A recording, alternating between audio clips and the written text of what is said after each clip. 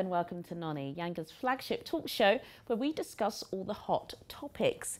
Today we look at how important it is to empower young children by recognising and rewarding their achievements. And we ask, does the school system do enough to prepare them for life outside the classroom? Joining me today, founder of the True Little Hero Awards, Titi Omole, and founder of Women for Africa, Tola Onigbanjo. Nice to see you, ladies. Recognising and rewarding young children's positive contribution to society is paramount.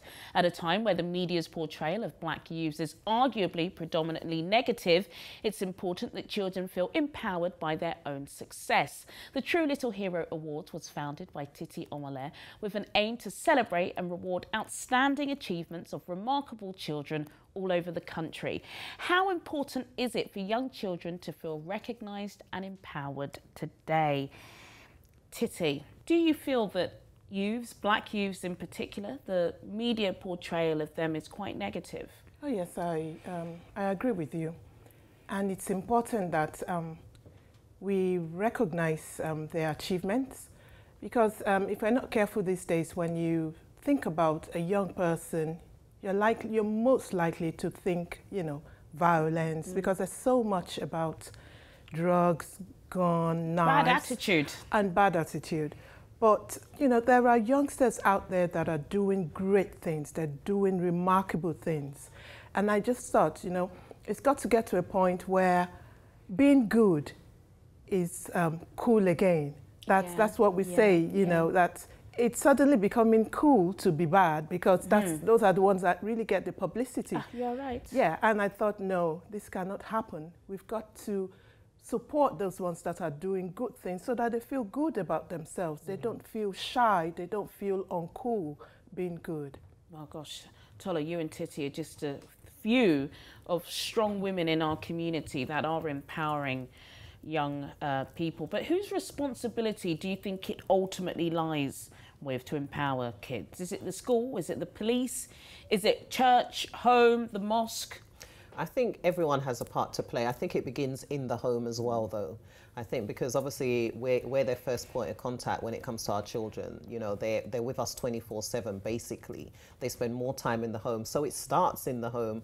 But then again, as well, because of all the other places that they go to, school and everywhere else, it should also come from outside as well.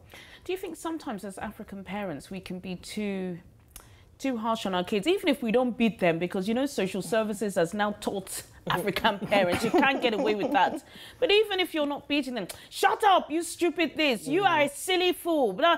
And that can demotivate a child. Do you think sometimes we underestimate just how powerful those words are on a children's well-being and personality? Definitely. I think it's very important, because I think sometimes we get so caught up in using our words so loosely as African parents, as you said, and we don't think of the negative effect that it has on them, or the negative impact those words are going to have, because they're the ones hearing it, they're the ones that are taking it in. So they're either taking it in a good way or a bad way, depending on what it is that you're saying. So I think we as well need to be conscious of the things that we're saying. It's, a bad child doing something bad is different from a bad child, at the end of the day. A good child can still do bad things. So you let them know, look, what you're doing is not good. But that doesn't now mean you're a bad child. It doesn't mean you're an ordeal or those kind of words. Not full time anyway, just at that moment. But Titi, let's talk about the True Little Hero Awards. It's really important, but I'm not sure many people know about it. True Little Hero Awards, like you said at the beginning, it's an award ceremony dedicated to our young people, and we celebrate their achievements. I said earlier on, it's important that we celebrate them for that positive contributions that they're making.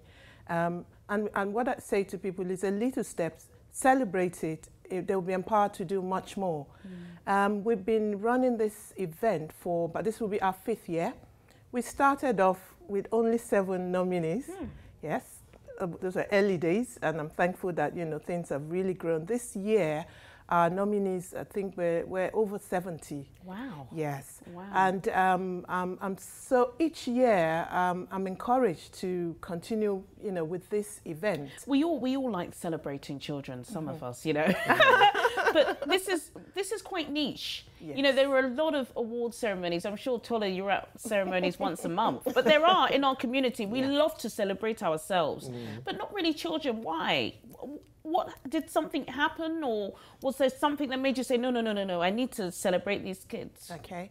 It wasn't like something really happened. I think it was just the situation in the society whereby, you know, there's so much around young people, negative portrayal of young people. And I just thought, growing up as a child, as a young person, I happened to be rewarded as well. You know, in schools, I got rewards, I got all those things, certificates, and understanding how I felt when I was rewarded, and you know how that stirred me on to continue to do better. I thought, all right, we need to do something for young people. And I was also fed up of people saying, you know, they're just young people, they're like, you know, they're not, they don't want to give them that quality. Yeah. And that made me to make up my mind that, you know, whatever I'm going to do, even if it's children, it's got to be really, really good. Wow. And I'm glad that you're coming, you'll be attending. I'm hoping you will come. I will be there. Yeah, because we just do like a proper adult award ceremony. We have our red carpet, we call it purple carpet. We have our performers. You're we have representing the carpet. we have our performers, we have our young speakers. You know, they just take the stage. It's interesting to watch. And I'm sure you've changed dozens of lives in the process. Oh, yes. Tola, my daughter, she's 9. Every other week, you know, on a Friday, you go through her bag, there's a certificate, Star of the Week, Pupil of the Week, you know, putting the washing machine, the clothes in the wash. There's one sort of badge here, badge there. I'm not sure that this is really affecting her well-being. I don't know if this, you know, kind of constant celebration at school really does make a difference, or does it? Definitely. I believe it does. And, you know, I think we can actually take a leaf out of the school book, because I remember when I was going to school, I don't remember getting things like that at all, you know, but now I think they recognize the importance, because it encourages kids, you know, and I think it empowers them as well in a certain way. And when they're doing it, it makes them want to keep on, because it creates that streak in them. Yes. You know, they want to, right, I want to win Star of the Week next week. I want to, so it forces them to be good. It forces them to achieve, which is good. You know, it's a good thing. And, you know, I think we can learn from it, and doing awards for them is, because I think people think, oh, well, they're only children. What have they achieved? They achieve a lot. You know, I mean, some of them are in, you know, in school, they're winning their 100 meters and they're getting awarded for winning races in their school. So if the school are acknowledging them, why can't we as a community? No, you're right. But I've seen, I'm not sure if this is just an American thing. I may have seen it with some of my friends' graduations. Graduation from nursery. I said, this is ridiculous. Wait, I spent how much money for my master's? I graduated. Why are you now allowing a 3-4-year-old guy to graduate? They'll have the full outfit, or pictures, everything. Are we not taking it too far? Is that maybe not devaluing? No, I don't think so. And the world is changing. Okay. It is changing. Yes, and I agree. we need to move with it. We need to be there. We need to start seeing our children as the future, and not see them as just that little one. Tola, you've worked with a lot of guys that are from, I would say, less privileged homes. When you're speaking with them, especially guys that have turned their lives around, do they talk about what they experienced at home, whether it was a lack of encouragement, not just, you know, knife crime, or my mum did this, my dad did that, but maybe just a lack of communication and lack of encouragement? Definitely, it's absolutely missing there. And one of the things I try and encourage parents is, you know, even if, you know, you're seeing some stuff in your child that you don't like, there's some stuff in that child that you do like. And that's the focus. That should be the focus. When you're having conversations with your child, make them realize, because sometimes they can even forget the good that's in them that they do. And, you know, help them to realize that, you know what, I've noticed about you, you're the type of person that people just gravitate towards. People just like you. You have that likable. So regardless, don't look at, oh, well, you know, my son is probably, you know, he's probably started smoking and things like that. Look at the positives and remind not him. his zeal, but yes. Remind him of the positives that you see, because he can start to think, oh, I forgot about that, you know, well, I don't want people now looking at me and thinking, oh, this person is, you know, and I think it's important that we highlight that, because that is missing a lot from a lot of them. It is missing. And they shouldn't have to go outside to hear it from somebody else. Hearing it from somebody else should just be an endorsement of what they're hearing at home. You're right. Really, really important. Still to come, we continue our discussion, and we ask, are children really prepared for life after school? See you after the break.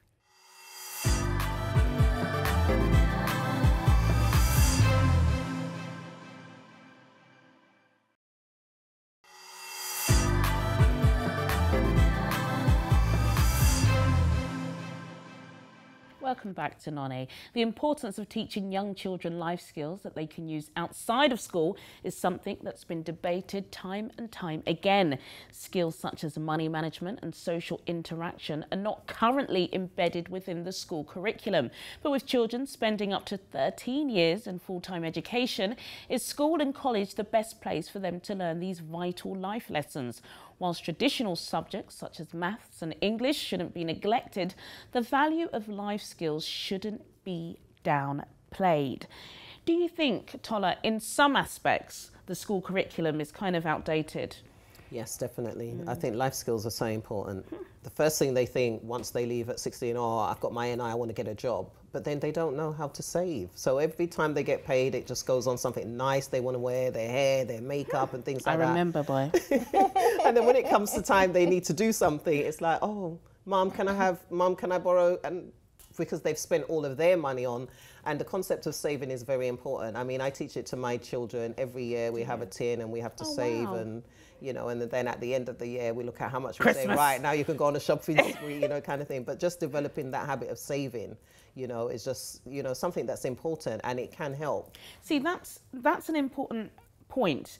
But then some would say then, Titi, following on from what Tola said, that then, yeah, that's your responsibility. You do that with your kids at the end of the school day or during the summer holidays. You know, don't pile that on us. Us meaning the teachers. We've got enough to do. Would you agree with that, or does the school need to take some responsibility? I believe the school needs to, but it would take rewriting the curriculum because there's a lot around schools and curriculum. We just can't impose it on the school. So they would have to... You can put it into the maths, can't you? Well... You know, you have algebra, you have I'm sure you can pop that in. Finance, saving. Yeah, they could do that. APR. Yeah, they could do that. Or the school could have the extra lessons around money matters. They need to make it fun though for the children to then engage with it. But it's very, very important. Saving, it's not an easy thing, but you've got to cultivate that habit at maybe at a very young age, then you'll be all right. Yeah, it's a good habit to have very young. What other kind of life skills do you think, Tola, are really important besides money and saving and finance? Cooking. But you do have cooking, food technology. I remember you'd wait for them outside the school and be like, yeah, right. But then how much of they do by themselves though? Yeah, it's true. It's true. Cooking is really important. Cooking is definitely because they have to be able to eat, especially once they're off to uni. They have to know how to cook. Yeah. It's not about takeaway every day. You know, cook and that's how they can budget and save their money as well while they're in uni. Cooking. I mean, I don't want my son eating noodles every day. Yeah. You know, cook and know how to put some stuff together. And so for me, that's very important. I liked doing food tech in school, but then I realized that we weren't really doing much of the cooking. It was basic stuff, wasn't it, as well? You know, you might do a sausage roll and some other bits and pieces, but yeah, it wasn't exactly a life skill. But we're talking about, you know, parents and the fact that parents should be involved. Most of the time, it's the fact that they're not getting these skills at home, isn't it? Yes. The children that we're talking about that don't have these life skills, and we're not talking street skills. It doesn't mean if you're 14 and you know how to get to, I think it was Trocadero at the time, or you know how to make your way to like Northwest London. That's not really, okay, you can get yourself around, but we're talking about skills that can make you a better citizen, a more prosperous citizen. And Titi, we find that, especially within our community, sometimes those skills are lacking at home. So there is nowhere to grasp it and learn. You don't know how to construct your CV or apply for a job or articulate yourself when you're in kind of career situations because you've never learned that. Yes, I agree with you. And another skill that I might want to mention, I would like to mention, is time management. I think my children, time management is important, especially our youngsters.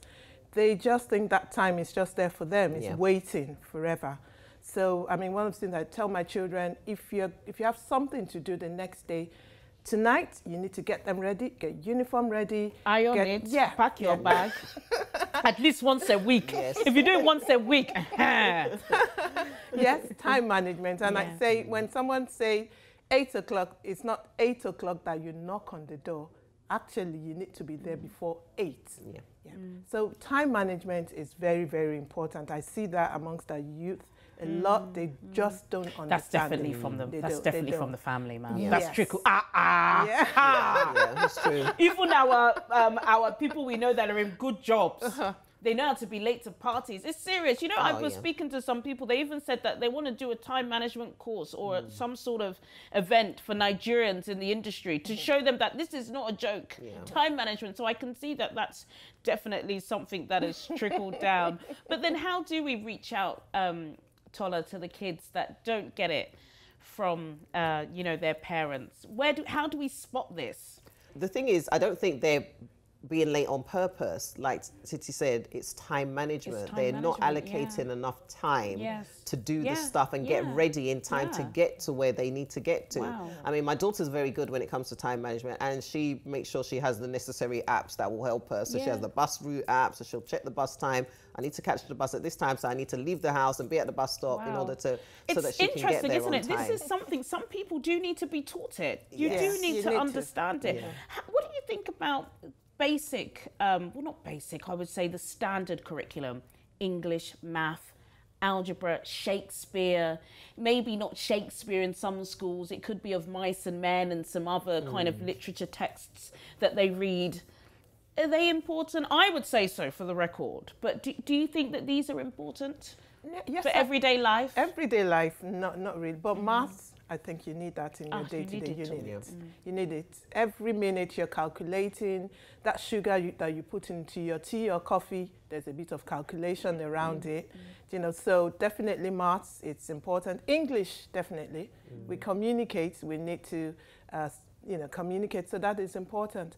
Depending on where they want to go in the future, I think some of those subjects as well are important. But life skill is still very important, which are not being taught in school. Do you think it's a class thing? Do you think it's class? Because you could go out of school and you can meet some, you know, well-educated, not just white English, black English kids. Yeah, they may not be street smart, you know.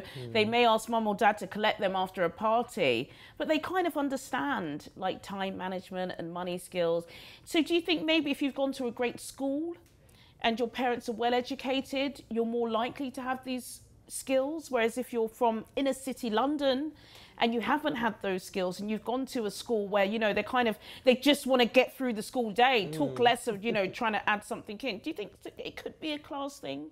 I think there's a way that they can incorporate it into a class thing, that it can be in any school. I mean, if I was a teacher in school, if I want to focus on time management, then I'd probably have things that I'd say, right, on this day, so-and-so, by 9 o'clock, I need you to present to the class. So that's encouraging that person to get there on time.